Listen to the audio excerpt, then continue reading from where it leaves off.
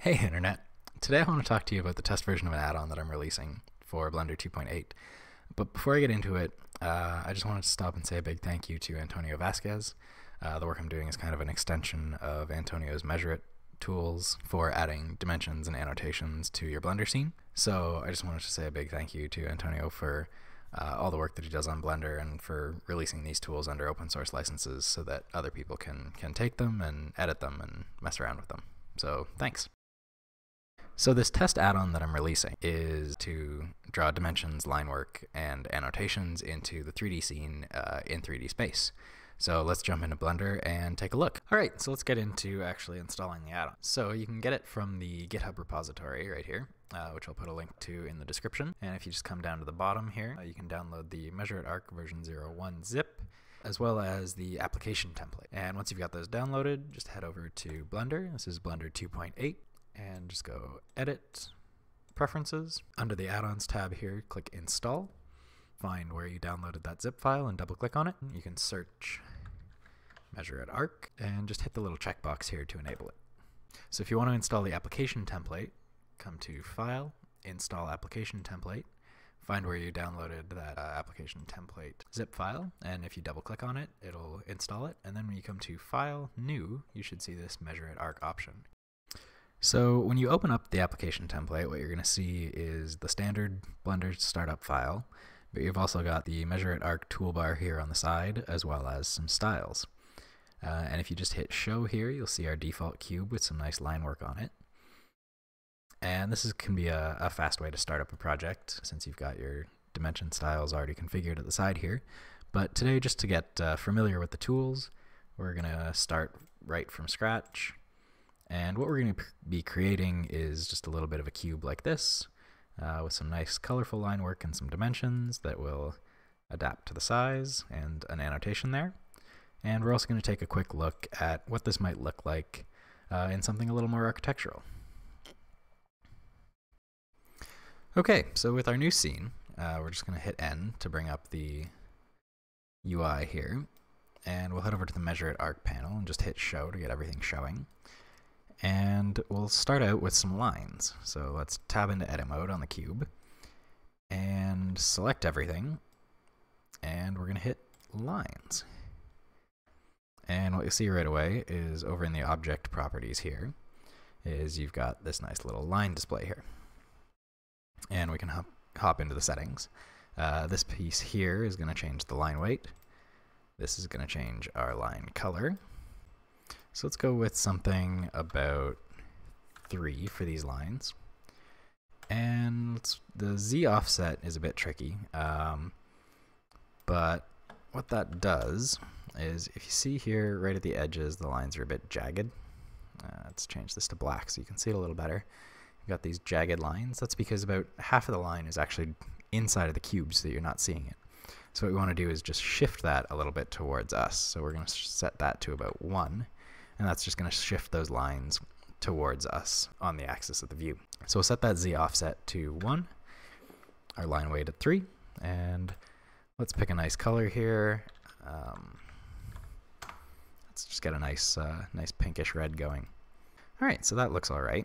But we want to see some hidden lines in the back there, and then we also want a nice silhouette around the outside. So for hidden lines, all we have to do is hit this little checkbox here, draw hidden lines, and there we go. You can see we've already started to get some hidden lines. And first we're just going to copy and paste this color down so that they're drawing at the same color. And we can up the line weight to about 2. And then the dash scale, so a higher number is going to make smaller dashes, lower number is going to make bigger dashes.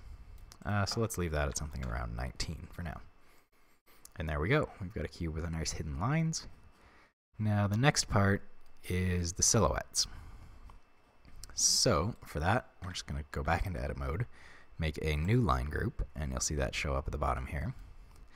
And this one, we're going to come into the settings. We're going to crank our line weight all the way up to 10, grab our color and copy and paste it down. And so that's nice thick lines like we want, but we want these to be drawing behind everything. So what we're going to do is hit this outlines toggle here, and that's going to tell it that we want these things to be behind our objects. And then we're just going to put this Z offset up to about 3. And now instead of moving those lines forward, it's going to shift them back. And now we've got a nice silhouette on our cube. And we're in the Eevee render engine right now. So if we just hop into rendered mode, maybe change this to a sun lamp, and then change our world color a little bit. And there we go. So now we've got our cube drawing pretty nicely, but we want to add some dimensions. So let's tab back into edit mode, select the points that we want to dimension, and the first thing we're going to do is set our view plane. And what that's going to do is tell the dimensions where they should be placed. So for these ones, they're on the top of the cube. We want them to be placed to be read in plan view, so we're going to come to the XY plane here and select that. And that's referring to these two axes, so the axes defined by the X and the Y here. So once that's set, if we hit aligned, what we should see is 2 new dimensions popping in. And we also want to do this edge down the side here.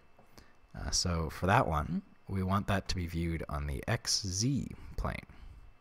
So we're going to change that to XZ. And there we go. Pops in exactly where we want it.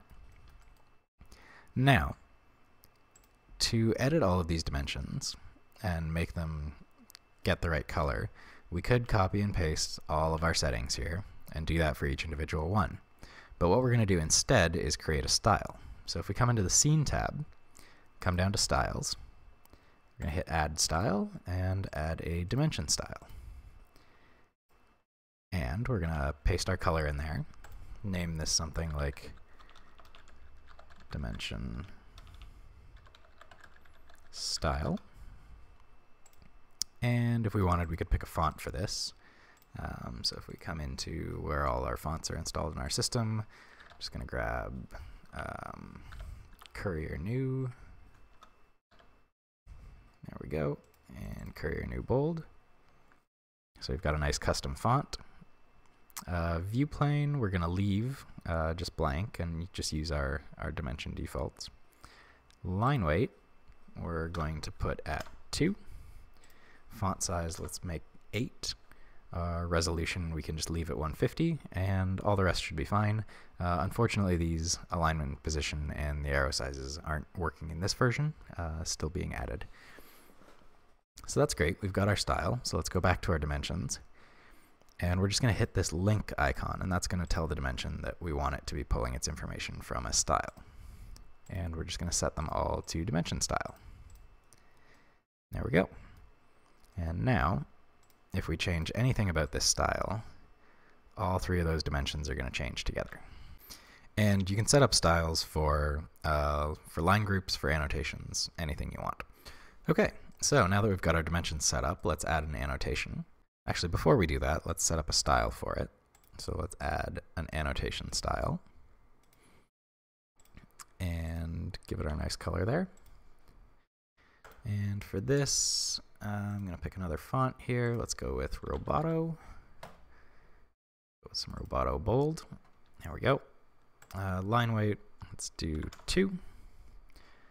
Resolution 150. Size can be 8. And left and top are fine for this.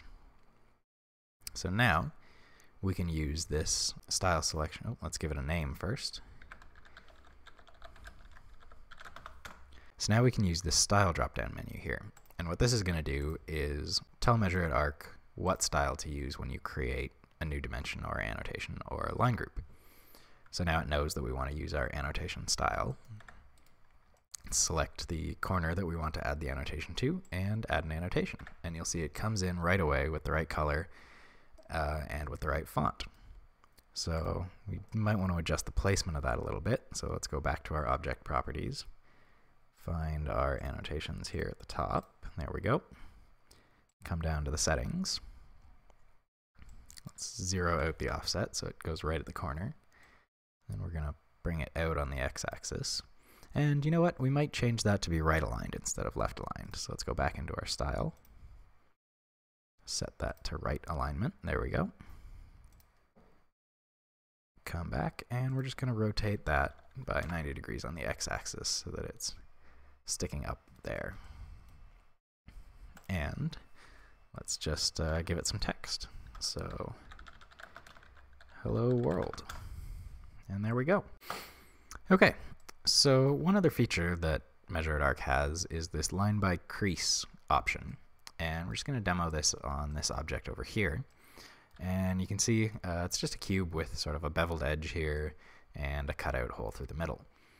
And you can see that it would be kind of a pain if we wanted to select all of the edges that we wanted to have Linework manually and add them in. And you can imagine, you know, as objects get even more complex, that gets to be a more and more time-consuming task. So what line by crease does is it lets you set a crease angle, and anything that is sharper than that gets a line added to it. So let's set this to 80 degrees. So anything sharper than 80 degrees will get Linework added to it. And if we hit OK, we can see that our lines are just on those sharp edges. And let's hop into the Object tab and bring the line weight up and the Z offset up just so we can see that a little better. So there we go. So none of those curved edges got Linework applied to them, just like we wanted. All right, but how does this all come together on an architectural project? So I just threw together this little demo scene of this house that's kind of sticking out over the edge of a hill. Just a very quick massing model to demonstrate. And you can see we've set up a set of styles here that are controlling all of our various line groups and dimension styles and annotations.